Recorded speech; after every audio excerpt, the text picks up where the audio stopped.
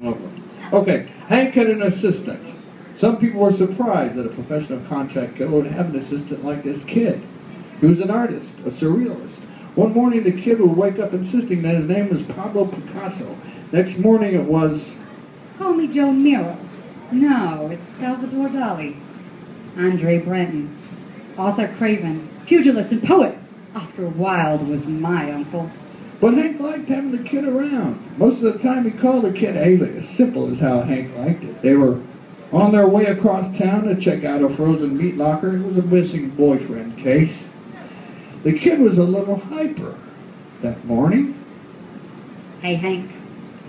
How do you like this? What is it?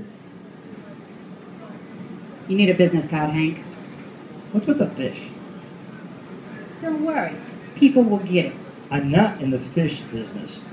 It's surrealism, Hank. It's a verb that resonates deep in the unconscious mind.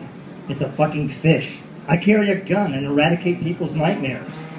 I know what surrealism is.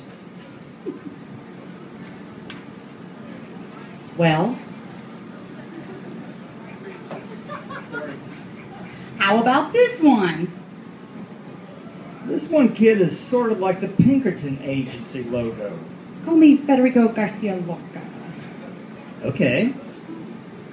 Is Pinkerton the guy you had to chase down and you caught him and then smashed his head on the curb till his eyeballs popped out? Alan Pinkerton had a detective agency during the Civil War. He started the whole modern private eye thing. This guy's name was Pride, remember? A plastic surgeon or something. Okay, Garcia Lorca. I'll go with the fish. Yeah, the fish. I knew you were a surrealist, Hank. Fine. Okay, this is the place. Keep your gun handy. Safety off. Last time I was here, I had to shoot my way in and shoot my way out. Keep your eye out for trouble, Garcia. Got it, boss. If anybody comes asking for trouble, I'll blow 'em a kiss from the goodbye end of my 38 special. To be continued.